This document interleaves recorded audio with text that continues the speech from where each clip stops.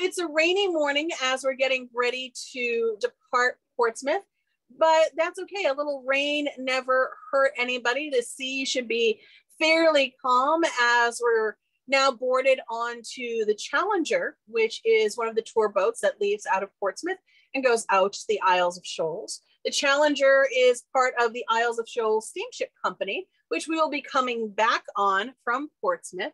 So we're going to take one boat out and a different back on our voyage out. But as you can see, it is a dreary morning over our fair city of Portsmouth. Now, Portsmouth in its own right is very old and very historic. Portsmouth dates from 1623 and was actually once the capital of New Hampshire for about 100 years, right up until the time of the American Revolution. We're looking at the backs of all of these buildings here.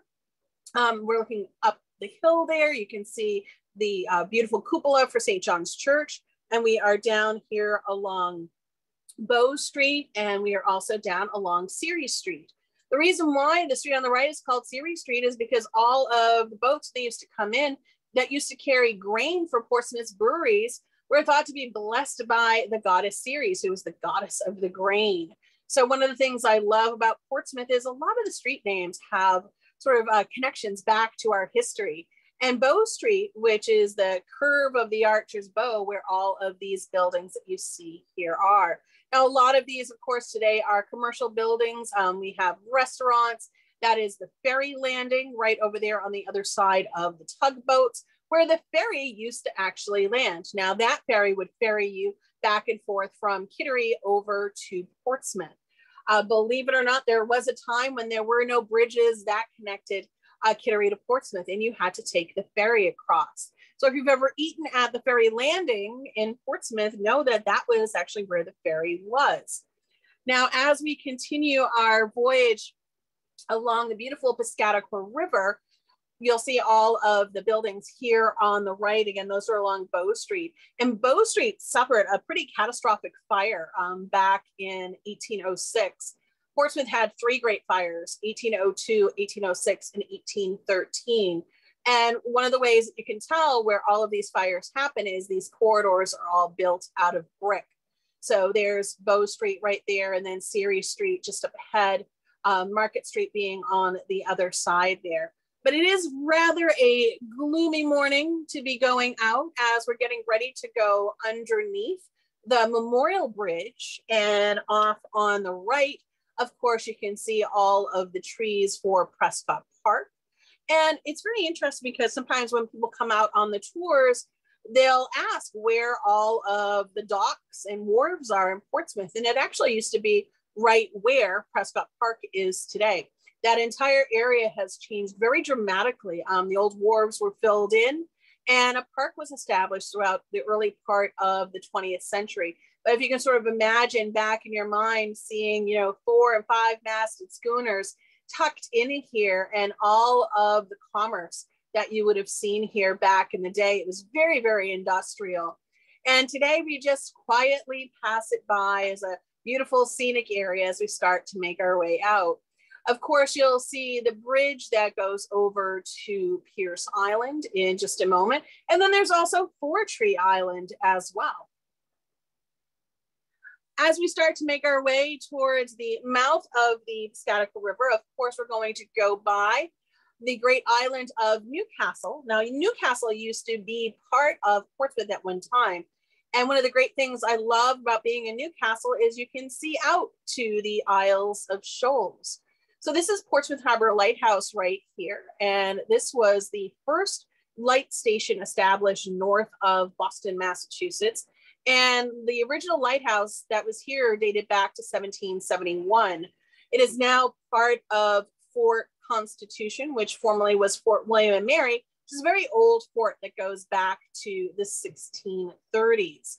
Now, if we look just past Portsmouth Harbor Lighthouse, you can see all of those trees back there. Again, that's the Great Island Common, and it's one of the best kept secrets. If you are longing for a view of the Isles of Shoals, or you are longing to see the sun rising or the moon rising over the Isles, you have a beautiful straight view out to sea there.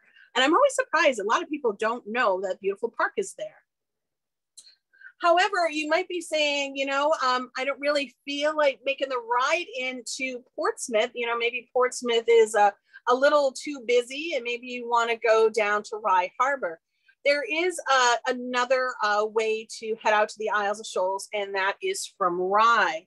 And of course, Rye Harbor is a very active and very small protected harbor there. It's always full of fishing and pleasure boats and even some famous boats. So this is the Pinwheel, which you may be saying to yourself, the name of that boat seems pretty familiar. And this was a boat that was on the show Wicked Tuna. And it is a tuna fishing boat. And I believe that show was on the Discovery Channel. So here's another look at the Pinwheel. So it's always kind of fun to see, what you're going to pass by. But going out from Rye, we would go out on the Uncle Oscar. So here is the Uncle Oscar, and you might be wondering who Oscar is. And of course, we'll be talking a bit about Oscar. Oscar Layton is really just such a fascinating character. And we'll tell a little bit about his story in a little while. But it's really kind of cool because you have the Uncle Oscar named for Oscar Layton, and then you have the Thomas Layton named for Thomas Layton, who was the lighthouse keeper out on the Isles of Shoals as well. So of course, here is the Uncle Oscar docked out at Star Island, as perhaps we decided to come in on the Uncle Oscar. As we start to make our way closer to Star Island here, notice how quick that boat ride was. Normally it takes about an hour to make your way from Portsmouth out to the Isles of Shoals. So we were just looking over towards Smutty Nose Island, and we'll tell you a little bit about Smutty Nose in a little while. But it's about a 7-mile journey to make our way again along the Piscataqua, across the open ocean, and out here to the Isles of Shoals. Now, typically when you come out to the Isles, they will offer you an opportunity to, you can do a walkabout, for an hour or two. You can do a day trip, and it really is a perfect place for a day trip. I mean, the rocky shoreline here is absolutely amazing as we start to come up dockside, and it is a place where you can actually sort of get lost out here as well. And that's, I think, one of the most appealing things to me is when I think about going to a place that is like traveling back in time. Indeed, that's what you have out here. There's such a sense of remoteness, even though you can look out and, see, the state of New Hampshire. You can look out to Maine, and it really is just incredible. So, of course, the first thing that you'll notice upon arrival here is this huge and rambling hotel, which is called the Oceanic. And it does look huge because the island is, it's fairly small in size. And this hotel was actually built during the days of tourism back in the mid-19th century. And it truly does, again, look like something that you would step off the boat back in the day. At that time, in the 19th century, Star Island and even the Isles of Shoals themselves were really becoming a destination for creative people, artists, painters, gardeners. It was really just incredible the amount of inspiration that people were drawing from the Isles of Shoals. And even today, you'll find a lot of people will come out here to do artist retreats. There's all sorts of ways to get in touch with nature, and certainly to get in touch with yourself as well. And again, those are just, some of the few appealing things that you'll find while you're out here. The Oceanic Hotel is really quite amazing in its own right, and can be kind of shocking for some people. Some people are surprised that there is little to no Wi-Fi out here. There's no TVs in the rooms. There's no telephones. It's very, very interesting sort of how people adapt when they come out here. This is not a hotel in the sense of what many people would expect to be a hotel. Now, if we go back to the summer of 1896, somewhere at that time, Thomas and Lilla Elliott had come out to the Isles of Shoals. And Lilla was very ill at the time, and she wanted to spend some time at the ocean. They decided, instead of going to services that they typically went to out at Lake Winnipesaukee, they decided to come out to Star Island. And at that time, again, now we're very late 1800s, the hotels at the time weren't doing terribly well.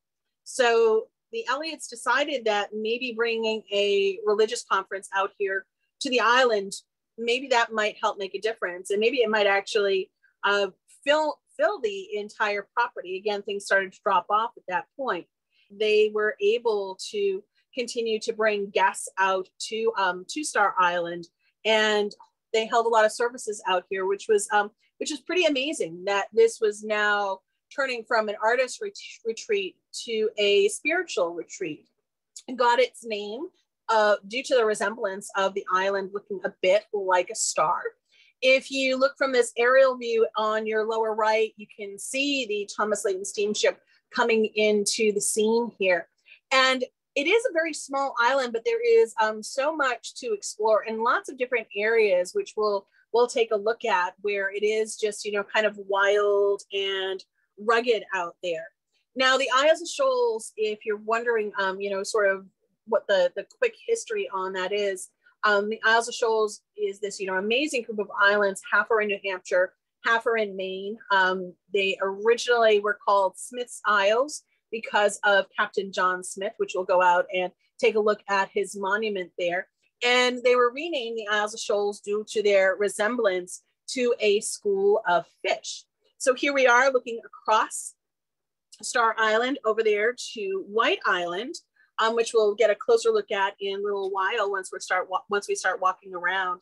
As we started to move into the early 20th century, the island actually went up for sale at one point, and the Star Island was purchased again for these spiritual conferences, and eventually an organization called the Star Island Corporation was formed, and they still are, pretty much in charge of what happens out here, particularly in season. So let's continue our voyage. As we get ready to step off of the boat, we can see we're stepping upon the weather docks here. And as we make our way up, you can see there is a sign that tells us that there are no dogs allowed on the island. The tide is coming up. So if you're wondering what sort of tide we're looking at right here, it was about an hour to high tide here as we make our way off of the Challenger. Walking up the gangplank, we're looking across, of course, at Appledore Island as well, off in the distance there, and Smutty Nose Island, as I mentioned, we just passed. So here is a look at the Challenger. That's what we came out on from Portsmouth. We'll take a look at the stern of the Challenger here from the docks. And of course, you can see these massive tie-ups here. And as we turn around, a lot of people are very surprised to see that it actually is part of the Rye, New Hampshire Historic District. And if you happen to come out here, you are indeed in Rye, New Hampshire. And there is a lot of work and a lot of people that is required to make everything run smoothly out here on Star Island. There are constantly looking for ways to make things more efficient, to really connect with being good stewards of the land, which we'll talk about some of that as we wander around as well. In a good year, you will see that there are about 200 conferences here on the island, and we'll take a look here at the sign right here on the dock. And of course, you'll see that all of these people coming out to the conferences are going to need a place to stay, and they're going to need food to eat. So there are currently about 8 year-round staff out here, at least 100 people, Pelicans included, on the summer staff. Of course, you've got over 500 volunteers in a good year who come out to really help clean up, open up things, you know, get things winterized when the island closes in October, and of course in the spring, getting everything ready. It really is just quite the well-oiled machine out there. So let's continue our look around, and let me come back here for a second. So here you can see again the tide line coming up. It's going to be high tide in just about an hour, and watching that tide come in can be very, very mesmerizing. Just watching the seaweed just sort of flow with the tide. I always, in the back of my mind, picture, you know, the seaweed like mermaid hair, and I'm very easily sort of led down that path of folklore and history. It definitely does not take much for me, just staring into the seaweed to see what we're going to find. Of course, there's all sorts of interesting things that wash ashore or get caught in the seaweed. You'll see all sorts of fascinating items all over the island. Here you can see these two old lobster traps along the walkway here that just washed up. And it's always kind of fun just to go exploring and seeing what you can find. The driftwood out here is also really amazing. You'll see some amazing pieces that look like they might have come from boats. You'll see huge tree stumps. Again, there's just so much to discover as you're wandering around. Of course, the flora and fauna, the nature and the wildlife out here is also quite special as well. So here we're taking a look, our first look up at the Oceanic Hotel and all the cottages there. And we've passed a lot of interesting seabirds along the way, which you might catch a glimpse of. But my favorite birds to see out here are the swallows. Not only because the swallows love to eat the mosquitoes, but they are just such a beautiful little bird to watch out here.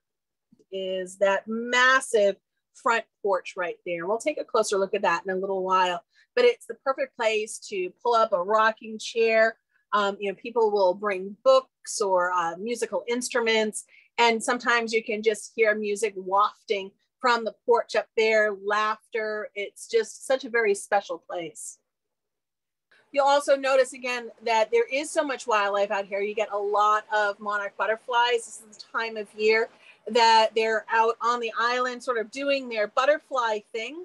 There are lots and lots of wild milkweed out here. So of course, that is the choice for a lot of the butterflies out there. They just love it. As soon as we come onto the island, there is a burial ground that is here. And it is really amazing to ponder how many people have been buried out here on Star Island. Now, they no longer allow burials out here. It is, you know, it's something that is from the past.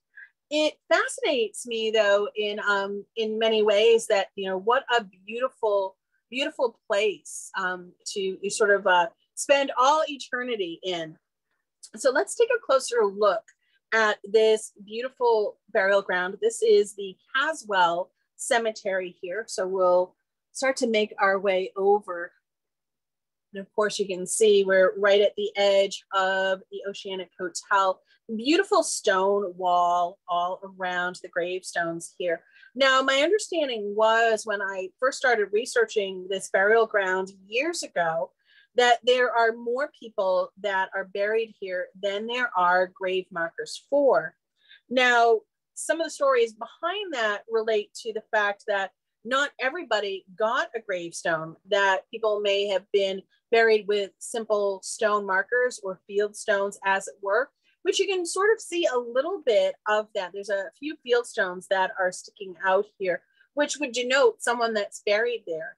And, you know, sometimes people couldn't afford gravestones. You know, gravestones were very sometimes difficult for people to afford back in the day. And you usually had to pay, you know, by the letter, as it were. So let's take a look at some of the stones that are here. All right, so in recent years, I have noticed this new sign at the edge of the Caswell Cemetery here. And I call it a sign, but it's technically a stone marker here. So as I was mentioning, you always want to be careful where you're walking. Of course, this is a rainy visit to the burial ground here. So it is a little bit soft, but let's take a look at some of the gravestones here. So here we can see a beautiful slate gravestone. And when we look at these gravestones, they really tell us so much. And you'll notice that there is this beautiful weeping willow that is on the stone. And of course, here you can see a gravestone that is practically tipped all the way over. And this, of course, is for Eliza G. And she was the wife of William Randall. So if we look down by our feet here, we will see the gravestone for Louisa Caswell. Again, with that willow motif, you'll notice this one actually has an urn underneath it. And of course, the urn is also symbolic of the soul of the everlasting life. And when we read, and again, it's unfortunate there's so many lichens on here, but when we read and discover that she was just 13 years old when she passed, it's quite sad. And I did transcribe part of the epitaph here.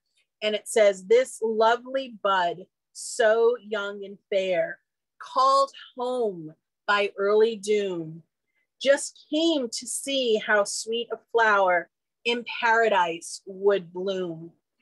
Just a heartbreaking epitaph on this stone. Of course, we can see, again, some of these stones are in such bad shape that they're just flaking off and, being exposed to wind, weather, and, certainly winter time. You can see that they're really not suited for all of that exposure. And we know that this is the grave of JC. And there's not a lot to read on there, but we can tell part of the verse is "the poor have lost a friend."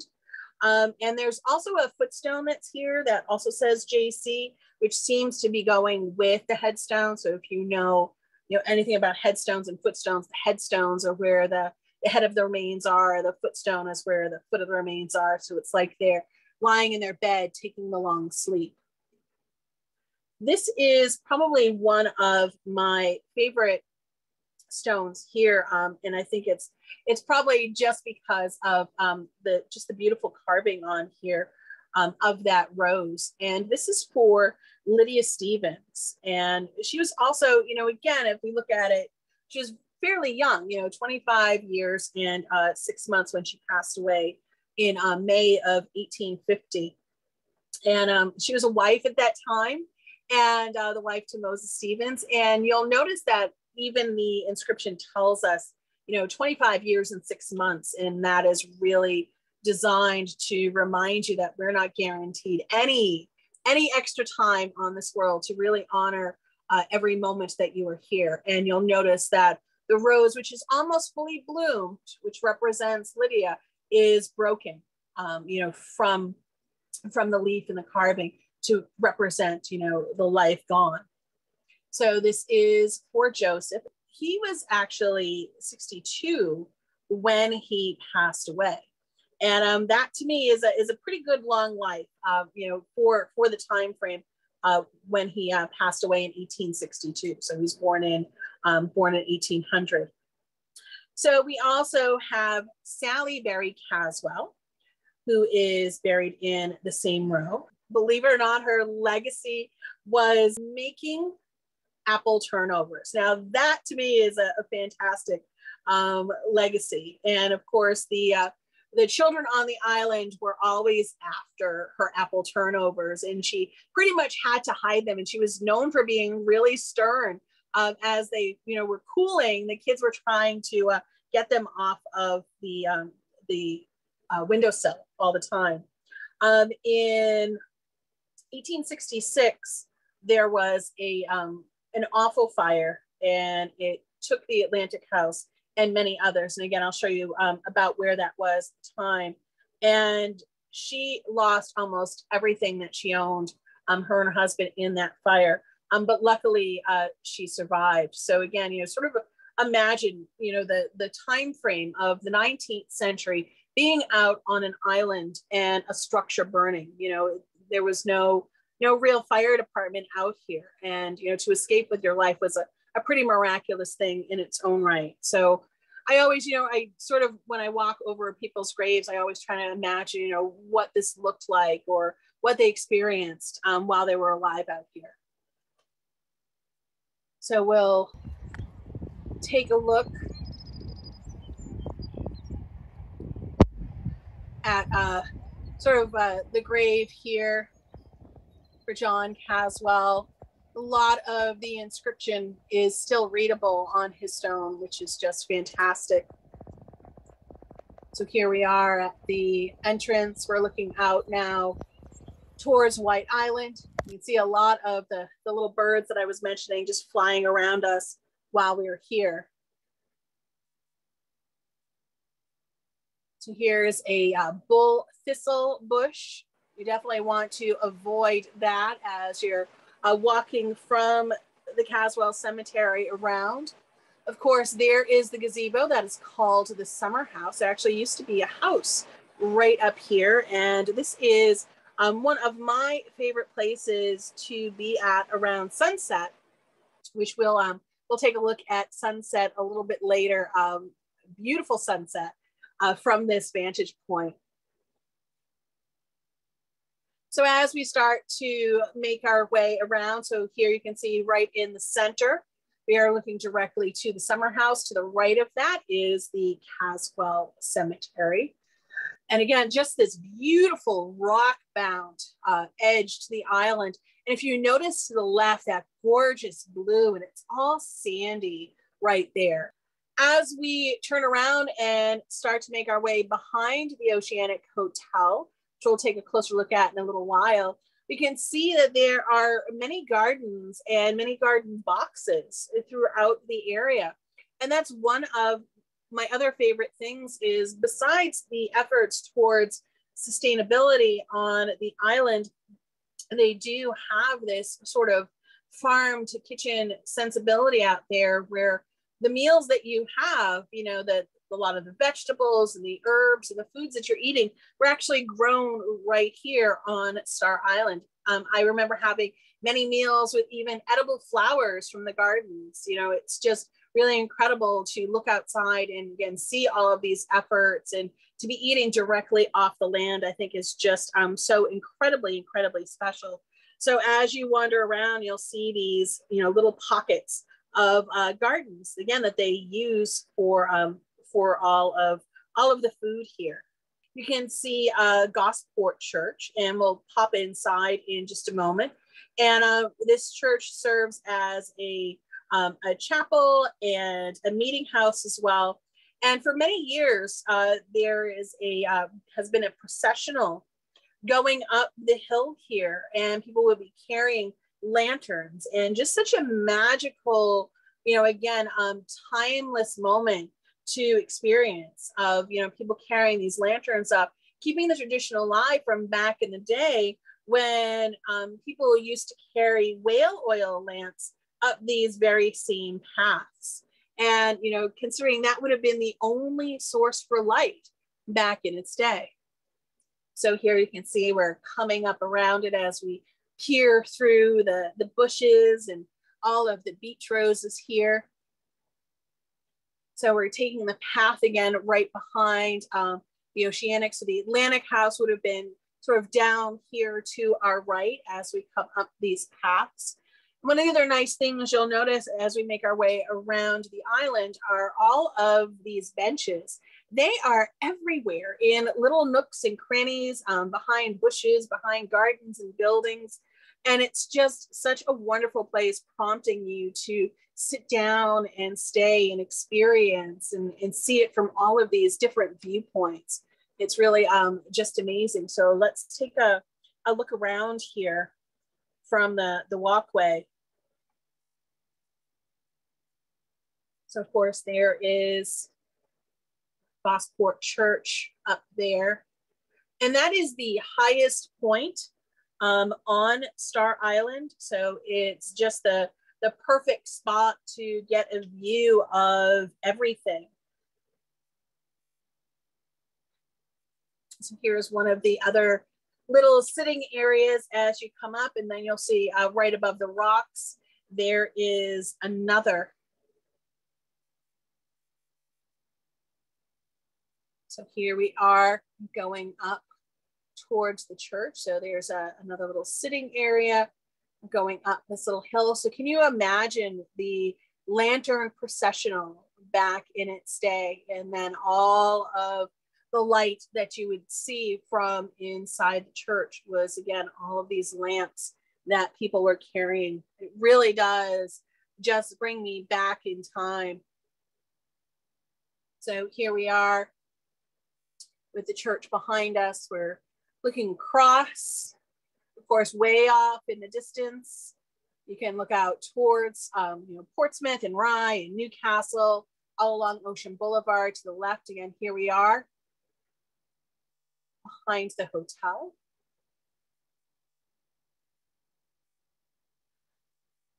So it's always just such a peaceful spot to walk up to. And as we walk to the door to open it, we're going to click this latch, the old hook latches. Here we have, all this history right here at our fingertips.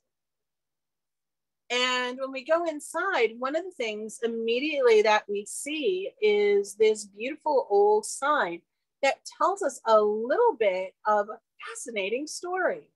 So the Gosport Church, originally constructed of the timbers from the wreck of a Spanish ship, AD 1685, was rebuilt in 1720 and burned by the islanders in 1790.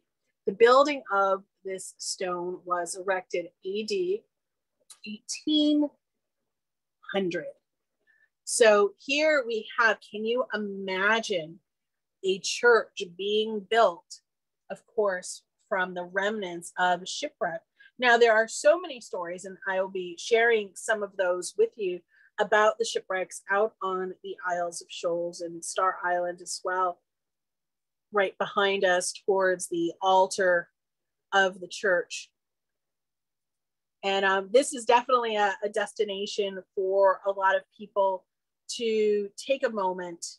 And it's, in this very rustic space to have a religious or spiritual moment here.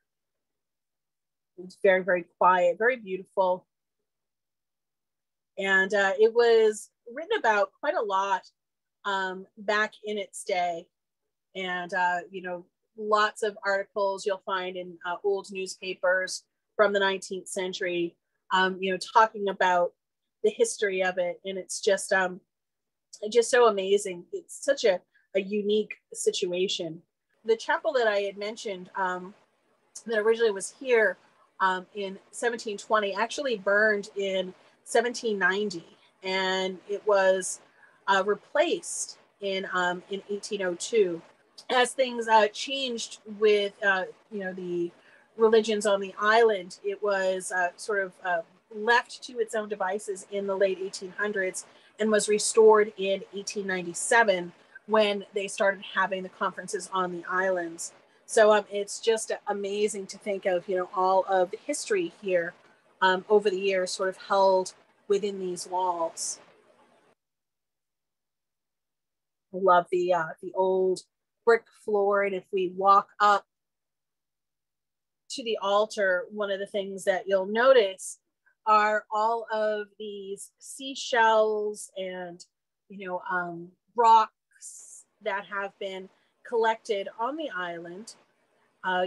Sort of in my mind, I always wonder if people are leaving those in, in prayer, in having a sacred moment out there.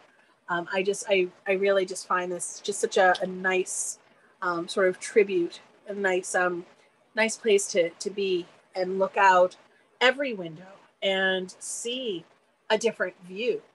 Every window to me here is like looking out into a painting. So here you can see the ocean from all views, which is just so incredible. Here's another view, so you can sort of see down the path here, sort of where we had come up.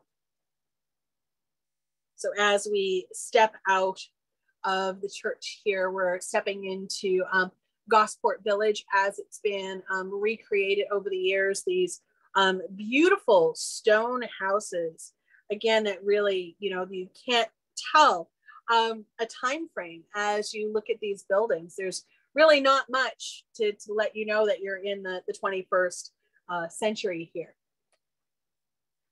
One of the other beautiful things that we see as we walk around are all of these lovely gardens.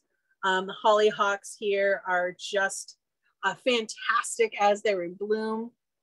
Again, you never know what you're going to find at your feet. You know, this is a little succulent garden. It's on a rock on top of a rock. You never know what you're going to discover. A lot of people have likened this area to sort of reminiscent of Anne of Green Gables, as it were.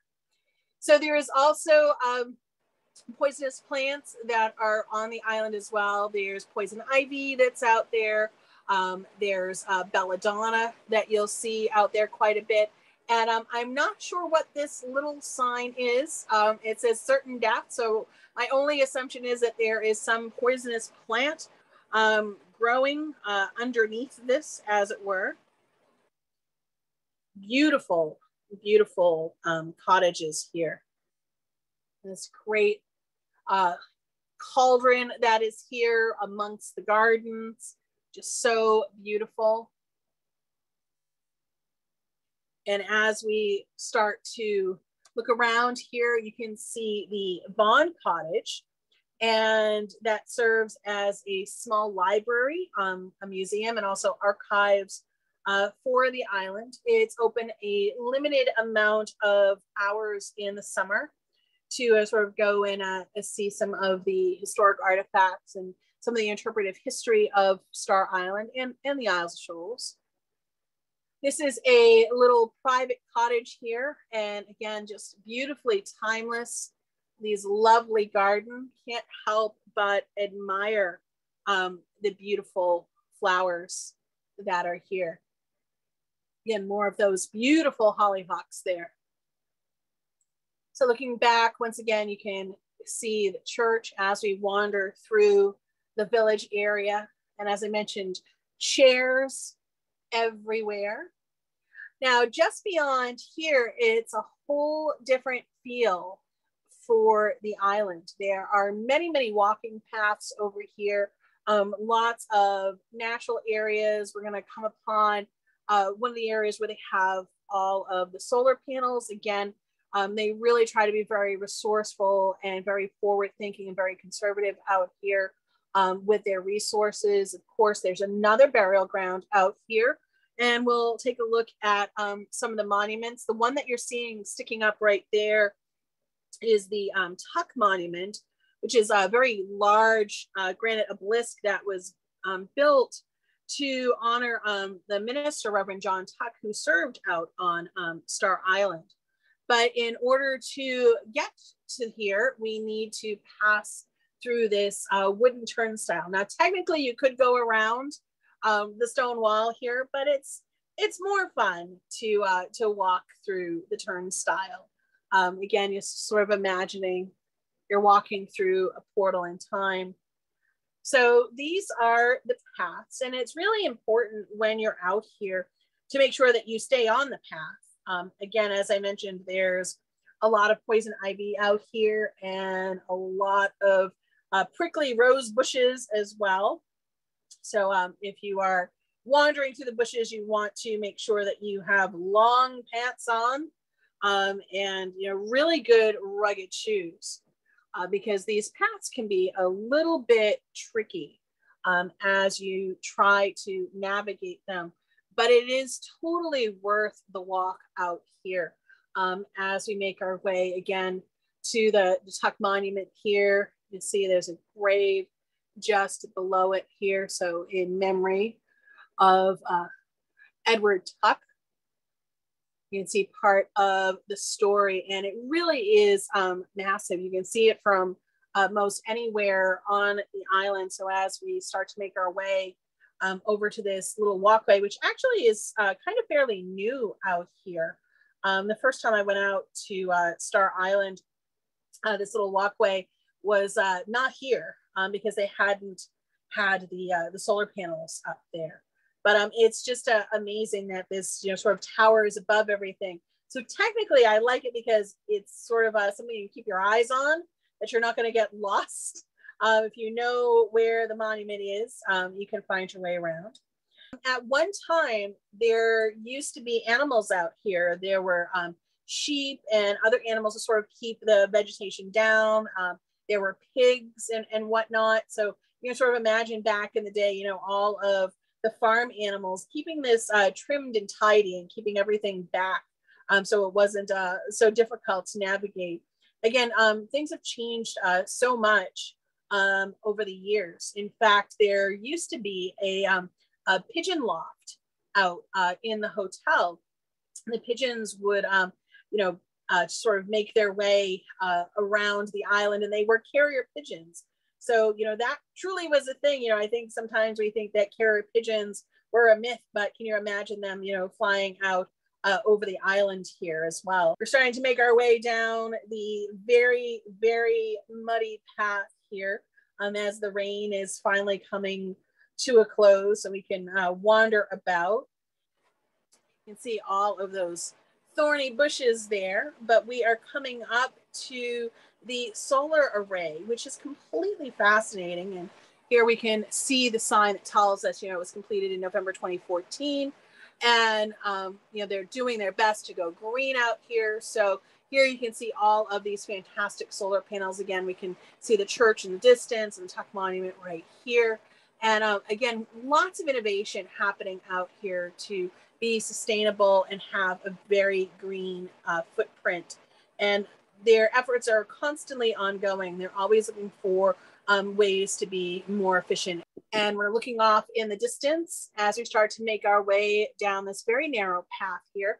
You'll see there will be a couple of cairns. Off in the distance is White Island Lighthouse, which we're going to talk about in just a few minutes, because you can't be on Star Island without wondering about White Island Lighthouse. It's just a fantastic location. So we're going to make our way down this narrow little path. Now, you might not even realize that we are coming up on a very storied cemetery here. And when I first went out to Star Island, I was told that the cemetery was completely overgrown for a number of years. In fact, they wondered if it had been completely lost. And it took quite some time to clean out the area to approach this cemetery. So here we're going to head down the path in just a second. So when you start to walk down here, you know that there is some special story happening right here. So you wouldn't even really know that this was here. You can hear all the birds chirping as we come down the stairs here. And this is a small family cemetery. And this has 3 graves that you can see on the right. And those are the graves for the Beebe children. Reverend George Beebe actually moved his family to Star Island in 1857 so he could minister to the people that were here. And he also actually served as a local doctor as well until about 1869. However, in 1863, Reverend Beebe's son, Mitty, it was very sad, he contracted an infectious disease from the school on the mainland. So he was going to school on the mainland. And then his 2 sisters also fell ill. And the 3 of them died within weeks of one another. So here we can see the tall monument there. And we'll go down and take a closer look. And you can see, you know, this beautiful marble stone sort of lost its luster over the years, but you can still read some of the inscriptions on this obelisk. So you'll read that Mitty died June 23rd, 1863 at the age of 7. And his quote says, "I don't want to die, but I'll do just as Jesus wants me to." Then his sister Millie's inscription reads, "Died June 12, 1863, aged 4 years. Dying, she kneeled down and prayed, 'Please, Jesus, take me up to the lighted place.' And he did." And then the inscription for little Jessie Beebe is, it's hard to decipher, but her name and her age, she was 2, and her death date of May 30th, 1863 are very clear.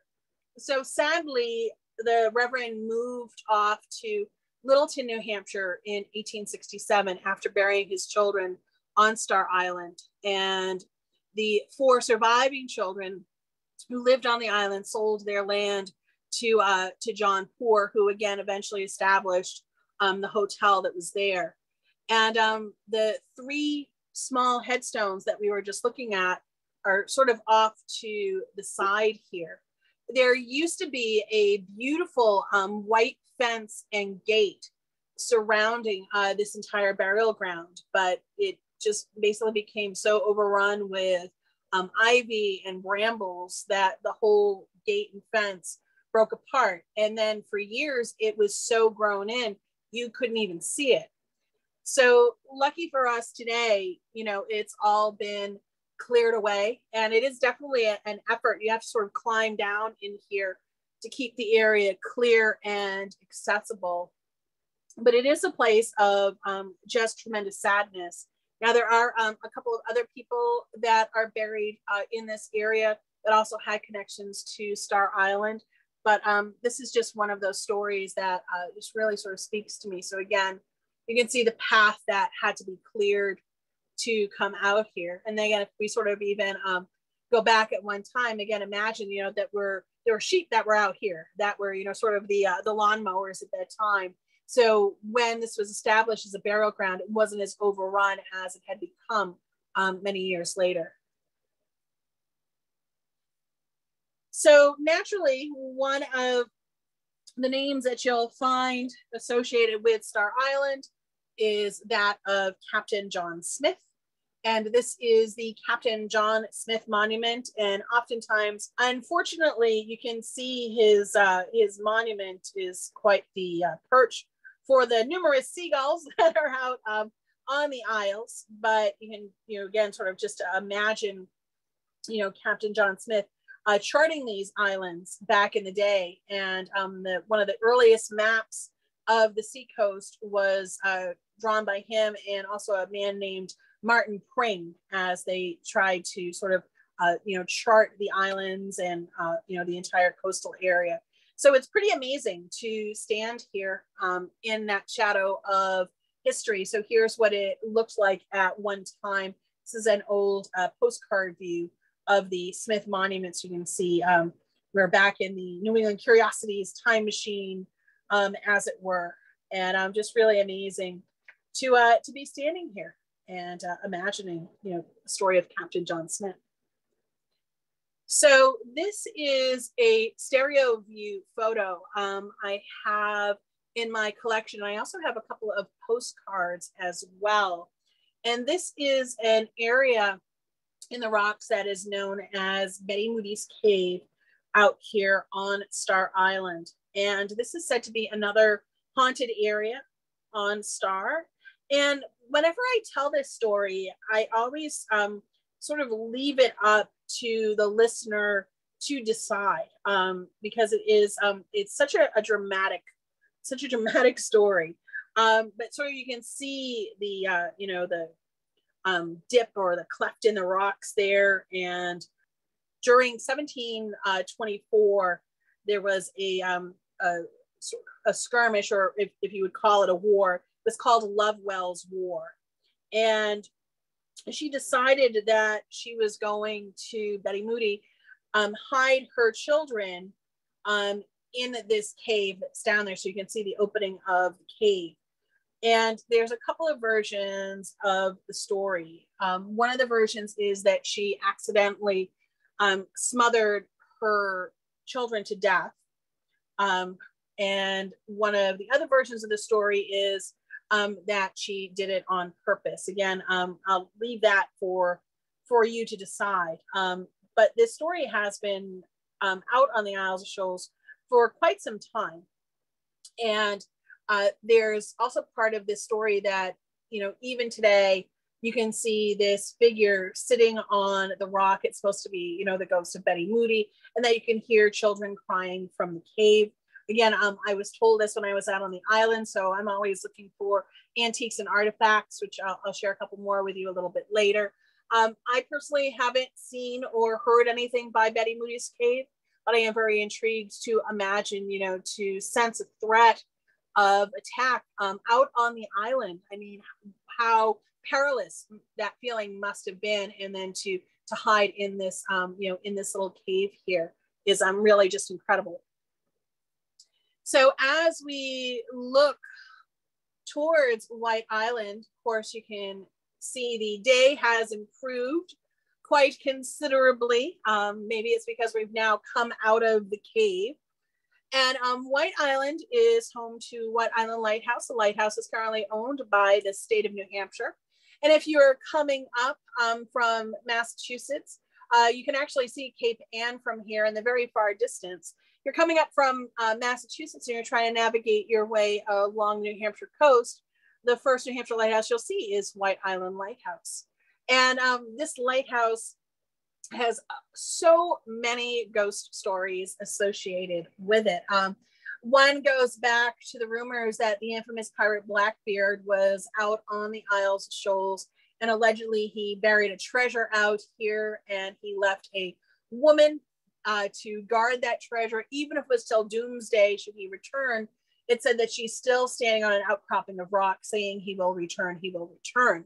A few years ago, the Discovery Channel actually came out to Star Island and started to explore the area looking for this alleged treasure. And they said that they had actually found some items that may relate to the story. And apparently at that point, the Discovery Channel was sent away. There are people that did not want them out on the Isles of Shoals doing the treasure hunting because they were afraid that other people would come. There's a great book, and I'll make sure that it's on your list that you'll get a little bit later. And it's called Under the Isles of Shoals. And it talks about things that have been discovered over the years, you know, sort of, you know, all along the shores of particularly Star Island as well. So White Island Lighthouse, back during the blizzard of '78, was a little bit of a perilous place to be. And this story was handed down from one of the Coast Guardsmen who was out there during the blizzard of '78. And just to give you an idea and to put it in contrast, over at Boone Island Lighthouse, which is off the coast of York, Maine, the blizzard was so bad that it washed every building off of the island out there. It was pretty bad. So imagine now being out here on White Island. So this Coast Guardsman said that he was walking along the walkway here and he was praying as he heard the roaring sounds of the ocean waves crashing around him, rocks being thrown up.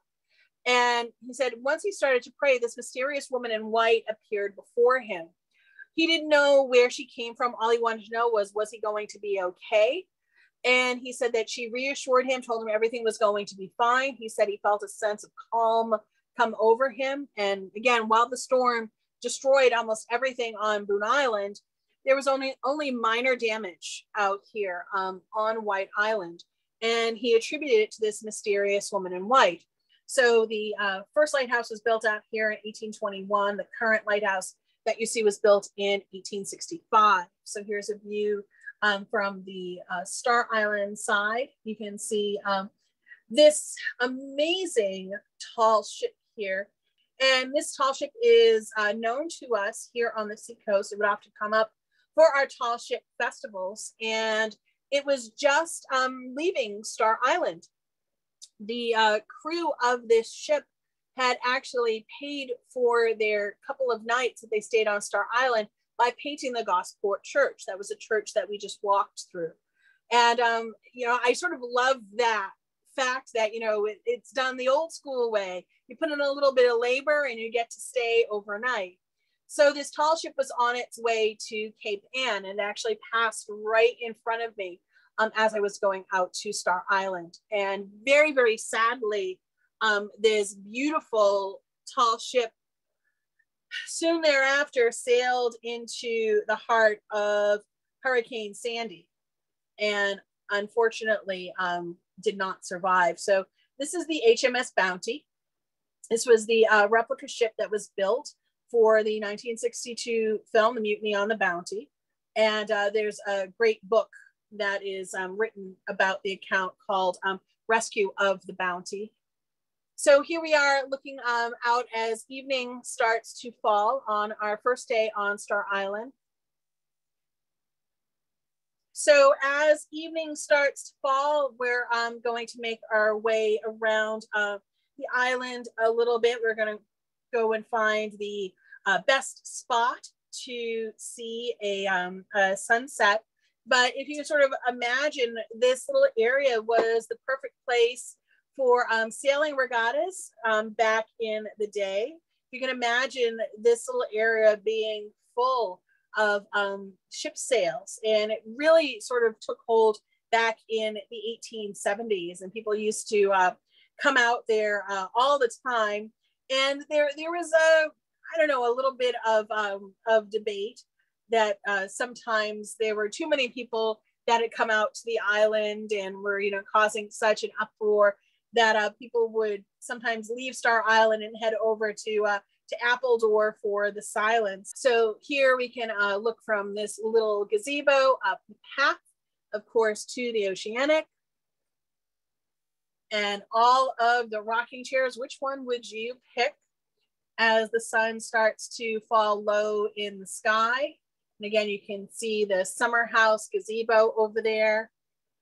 And there is nothing more amazing than seeing the sunset on Star Island in the summer as that sky turns red and the sun sets over the land. You can feel that cool breeze come up from the water, cooling the heat of the day. Orange light creeping across the porch of the Oceanic Hotel. You can hear the crickets, the water lapping, and then the sun is down and the sky just turns all of these beautiful shades of crimson and orange. And the waters are all these deep shades of silvery blue as we look out from the rocks of Star Island. And the last lingering light of the day. And night falls. The full moon above the Oceanic Hotel. So this is a point where you might hear music trickling down the hill. Maybe someone's playing a piano, someone's singing, someone's playing guitar. But we'll take a look at what's happening the next day here. So this is part of the Heritage Days that they have out on the island. So now that we've had a good night's rest, why don't we get up and see if we can catch the sunrise.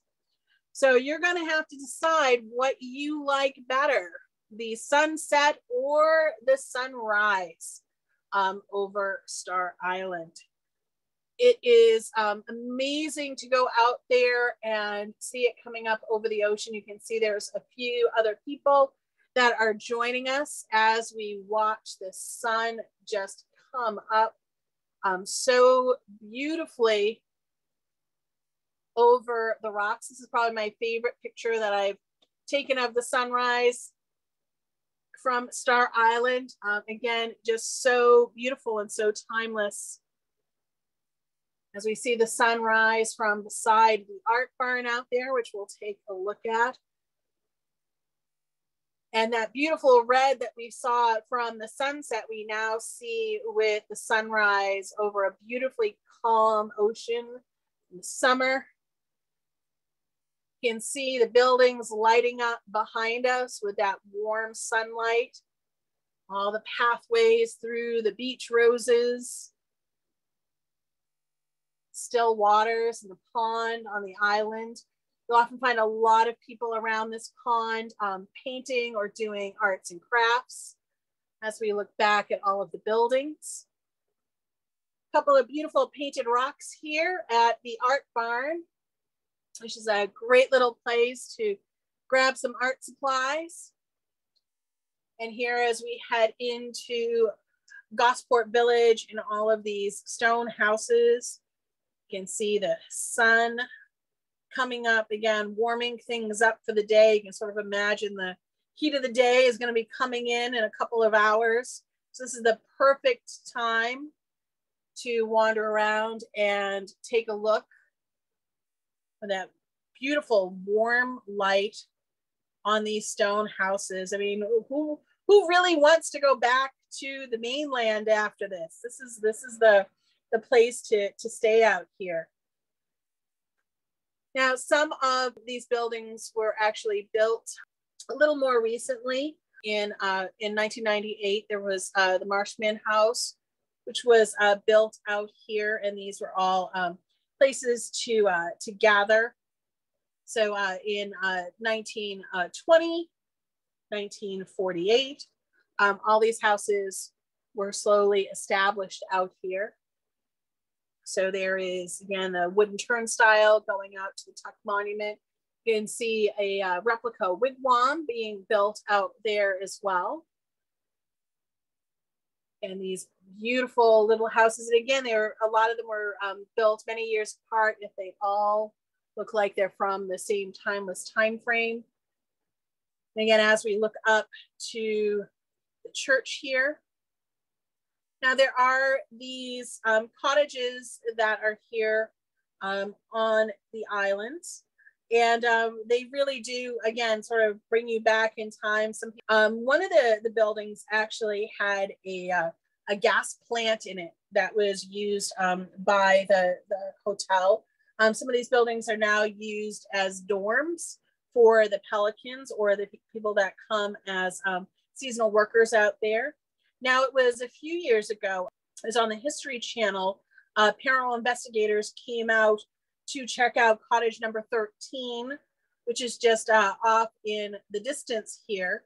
The belief was that cottage number 13 was haunted, that there was a person that was often seen from the windows or walking past the building when there shouldn't have been anybody there. So as we start to make our way along the walkway here, again, in the light of morning, this is the dining room, and the food here is really amazing.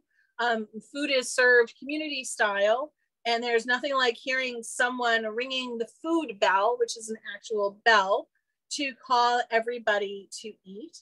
And what's really nice is you get to meet all sorts of people from all over to find out, you know, what has brought them to the island, if they're here on retreat.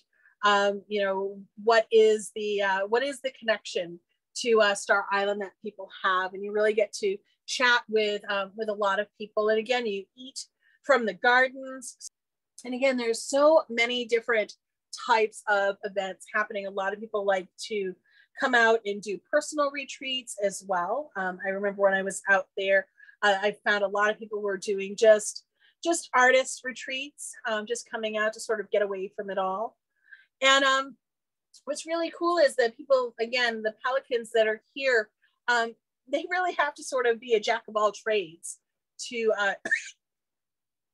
be out here on the island, to do a little bit of everything, you know, from working with the visitors that are here to doing repairs. And they do love to have fun out here. That's one thing that I totally had discovered when I was here. They really enjoy themselves. So one of the fascinating bits of history that I discovered was in this photo album that I actually purchased in Massachusetts a few years ago. And I collect photo albums. And when I opened up this album, I was very, very surprised that it had a lot of photos from the 1800s from two islands. One island is Monhegan Island off the coast of Maine. And the other island was Star Island. So these are original photos in my personal collection of people being out on the Isles of Shoals and being out on Star Island. But what really excited me was pictures of Celia Thaxter's cottage and gardens out on Appledore Island, which was, again, such an amazing artist retreat, authors retreat, again, sort of the literary giants of the day.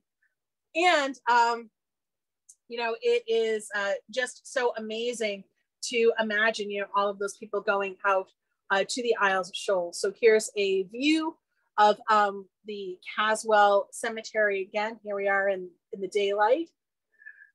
We've stepped back to our room here. And wherever you go on the island, you can find sea glass and sea pottery. So here we are, again, facing over to Appledore and also over to Smutty Nose. So here are some of the things that I've collected on our journey around the island.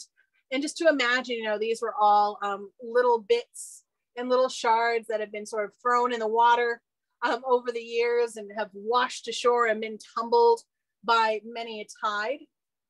So here we can see our view across on this bright, beautiful morning.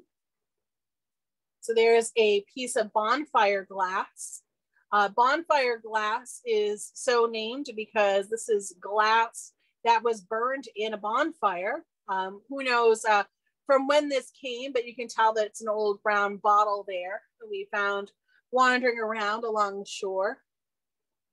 Here you can see pieces of old dishware and old pottery, some old bricks. You'll notice some of the old pipes there. See those pieces in the middle, those long tubular pieces, those amazing old clay pipes that people would smoke and they'd bite off the end and then throw that end into the ocean. So, those we know go back to the 1800s, and who knows what else is out there tumbling along. I love those beautiful printed pieces of pottery. Who ate off of those dishes back in its day?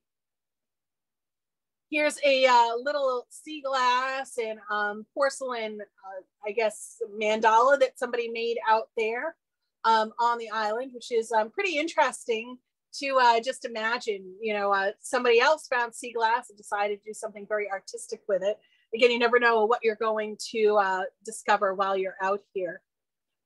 So here we are looking across at some of the cottages. You can see the windows are wide open and these curtains blowing in the breeze. Again, if you are one of those folks that is a believer in ghosts, and you see these open windows and these curtains blowing in the breeze, it only conjures up, tales of ghosts and spirits from back in the day. And everybody seemed to have them out here. Is really just quite amazing. Some of these buildings, as the years roll on, they need constant upkeep, and picture our winters, how difficult they can be on all of these buildings out here. So they have little buildings that are carpenter shops out here. There is some equipment, but there aren't really a lot of vehicles out here. There's a couple of vehicles that are just used to carry things from place to place, whether it's luggage or water tanks or supplies. But these buildings really do take a beating out here, particularly during the winter. Lots of stories about severe storms and hurricanes, upending some of the walkways and blowing out a window here or there. So just sort of imagining, what it would be like during storm. So during one of my visits, I was told about a haunted section of the Oceanic Hotel that was on the upper floor that was called Ghost Alley. And they actually allowed me to go up in this section, which is an area that is used for the Pelicans to stay. So these are more dorms here. And again, it's the upper floor of the hotel. And of course, I knew I found the right place because the door actually says Ghost Alley. And there's a little sticker on there that says, open your eyes. People were constantly seeing strange things in this hallway, everything from seeing orbs with your bare eyes, guests downstairs in the lower room saying that they were hearing calliope music playing, and there was nobody playing a calliope because there is no calliope up here. Hearing lots of noises up in Ghost Alley as well. They now sell t-shirts that say Ghost Alley, Star Island, guaranteed haunted. That's how many ghost stories come from this particular part of the hotel. So here's another look as we come back out. So you can see from this side, that Ghost Alley section is up in the very top, that last upper floor there. And a totally frameable view of the Castle Cemetery on a clear day, looking over to White Island Lighthouse as we start to make our way up to this incredible view from the summer house. Again, great 360-degree view, but not the highest. Remember, the Gosport Church is the highest. It's a great spot to have lunch in or just bird watch. Now here we are looking at the jetty that goes from Star Island over towards Appledore and Smutty Nose, and they do not allow anybody to walk across this jetty because it is quite dangerous and you wouldn't want to fall. So this helps create the little harbor area that you have there. And of course, people are always very interested in what's happening on the other side. So it looks like our boat is coming. So this is the steamship, the Thomas Layton, who is going to be coming to get us and bring us back to Portsmouth. The Thomas Layton was originally built with a water tank that was designed to bring drinking water out to the Isles of Shoals. And the design of the Thomas Layton is very similar to the steamboats that you would have seen coming out here back in the late 19th century. And it's just really just such an amazing feeling to step off the island and onto the Thomas Layton, and you sort of feel a renewal of spirit when you're on Star Island. And right away, people that are down on the docks will often tell you that you will be back on Star Island. And there was a tradition of singing the guests away as well. Pelicans would be down there and singing to the guests, and it's just such an amazing sort of goodbye ritual. So as we climb aboard the Thomas Layton and sort of look back here from the float that's in front of us, sort of contemplating not wanting to leave because it is just such an amazing place. Looking out our view here, back to the island. And again, finding a seat somewhere on the Thomas Layton so we can get the best view as we start to make our way. So as we start to make our way from the island, one of the things that I always contemplate is, what we're floating over. And, New England is home to over 5,400 known shipwrecks, many of them being out on the Isles of Shoals. One of the first shipwreck stories that I had read about related to these men that had wrecked in the early 1700s out on the islands. And it appeared as though these big pieces of ship, or these big pieces of wood that were floating out there, had men that had just been holding on, hoping to be rescued. And according to the story, when those pieces of wood were pulled in with these men that were on them, essentially clinging to these rafts, they had actually frozen to death and had frozen right to the rafts that they had put together. So there's a lot of very dramatic stories of shipwrecks out along the Isles of Shoals and also Star Island as well. So I always wonder, if there's any sort of remnant underneath us or, floating in the water there. And indeed, there are quite a lot of things. So these are some of the items that had washed out to the great island of Newcastle, which we had passed on our way out. And just as, a little aside, if you ever want to go to the Historical Society Museum in Newcastle, you're going to find all sorts of artifacts that have been pulled up over the years. And I mean, caseloads of artifacts.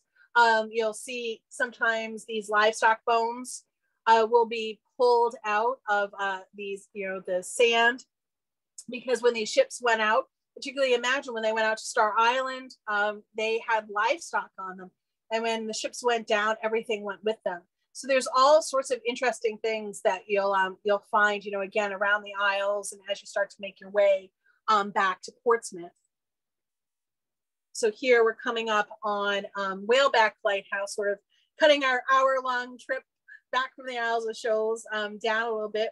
Whaleback Lighthouse is a granite lighthouse, and it is owned by the town of Kittery, and it's really designed as you're coming up to Portsmouth Harbor to make your way away from this ledge that is here and make your way around Kittery Point. So here's a view of Whaleback Lighthouse from the Great Island Common with one of the beautiful tall ships out there and a closer view of Whaleback.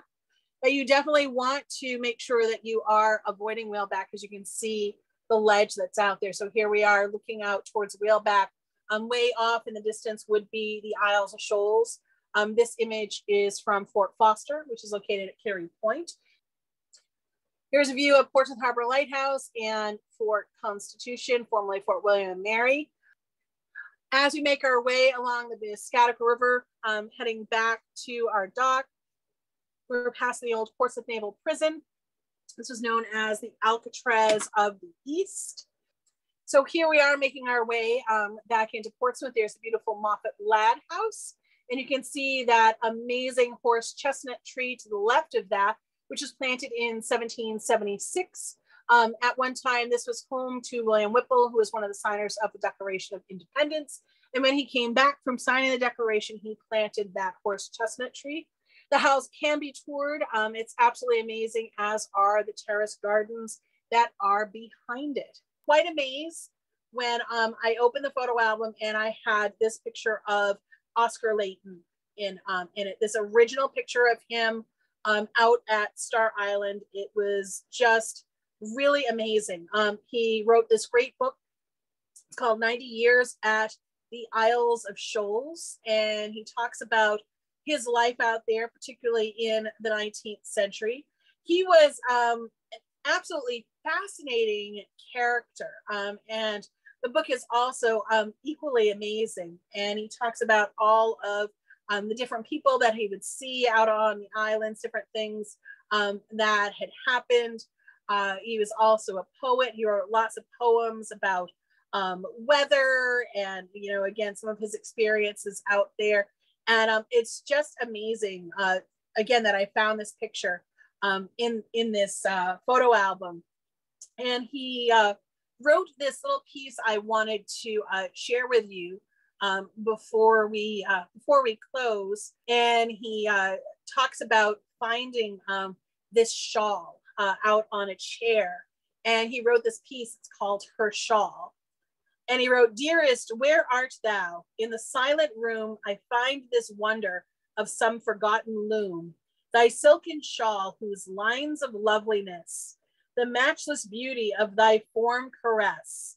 Delicate raiment I dare enfold, all these warm kisses mid thy threads of gold. Oh, hold them close to her icy heart above, melting its winter into summer's love. Beneath her coldness fonder still I grow, as violets bloom along the edge of snow. Though my sad heart there drifts a hope divine, over seas storm swept shall softer morning shine. So love may dawn for me while at thy feet. I wait and kiss thy garment's hem, my sweet." He was described by some accounts as a a summer love for many. Again, he was very gregarious, very fascinating. And again, it's telling his story would bring us into a whole another hour of storytelling. We'll say fare thee well to Oscar Layton